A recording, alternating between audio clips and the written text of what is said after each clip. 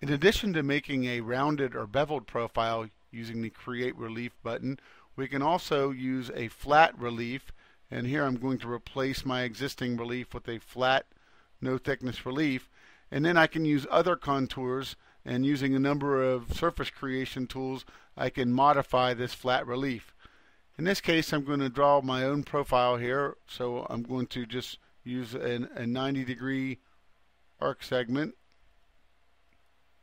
And I'm going to distort it a little bit just by dragging it down in the y-axis and making sure it will meet the middle here as it travels around the edge of this part.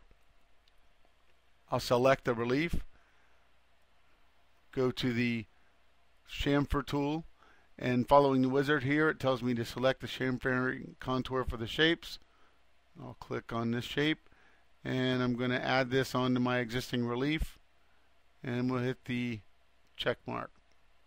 So here, just with a few simple steps, we're able to take this 2D shape and turn it into a nice looking 3D relief.